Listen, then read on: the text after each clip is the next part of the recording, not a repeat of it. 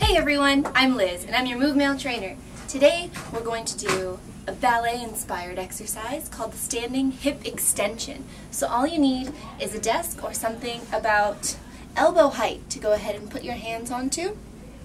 You're going to face that surface, hold on to this for balance, brace your abs, and we have two options. Option number one is to take one leg and kick it straight back behind you, keeping your abs tight and your leg really, really straight, engaging the glutes to move the leg, so that's straight back. And option number two is you can externally rotate that hip, turn your toes out to the side, and kick back once more. So you have two options targeting a slightly different place in those glutes for the standing hip extension.